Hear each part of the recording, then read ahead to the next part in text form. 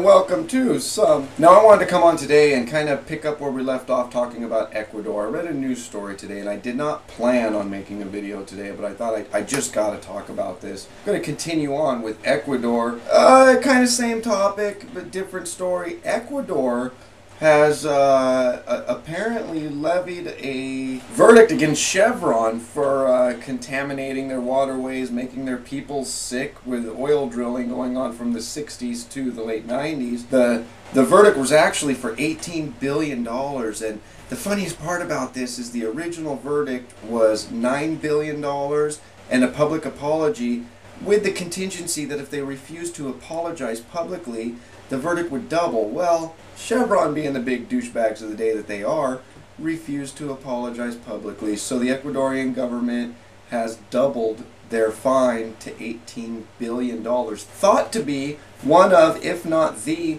largest environmental verdicts in history. Now this all started between 1960 and 1992 when Texaco was drilling down for oil down there in Ecuador, and I guess apparently they kind of helped Ecuador out becoming an oil country, but apparently the cleanup process, which they did spend $40 million on, wasn't good enough. And really the reason why Chevron comes into play here is back in 2001, Chevron and Texaco merged. Therefore, according to the Ecuadorian government, took on the legal responsibility to pay any fines levied on the contamination of the Amazon rainforest. Now, some of the things this judgment was about was, for example, a school teacher in Ecuadorian Amazon claims that he has lost 8 family members due to cancer and blames the half-assed, if you will, environmental cleanup policies and everything for these oil companies back in the 60s, 70s, 80s, and 90s. And they do say that they knowingly dumped oil-polluted water and stuff into tributaries of streams and rivers and stuff leading into the Amazon basin. Now, of course, Chevron says that this is all, they're accusing the Ecuador government of fraud and just all sorts of weird crap, and they're trying to get out of it. And apparently Chevron pulled all of their assets and operations out of Ecuador some time ago, and they did say that, you know, it's going to be a hard judgment to actually collect on because Chevron doesn't currently have any assets down there.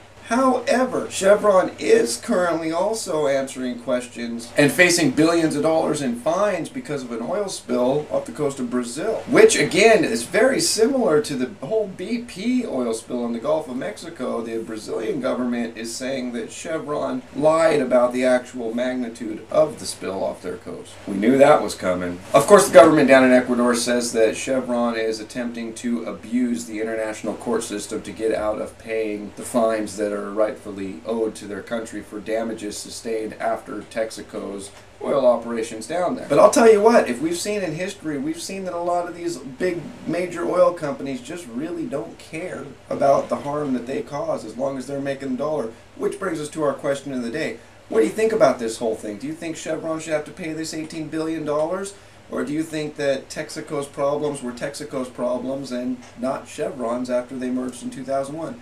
Leave a text comment or a video response, and that has been all your news for this Wednesday. If you'd like to read any more about this story, that link's right down below here in the description. And as always, if you're still watching, my name is Jason White. Now you know what's going on in the reptile world. Be good to each other, and we'll see you next time.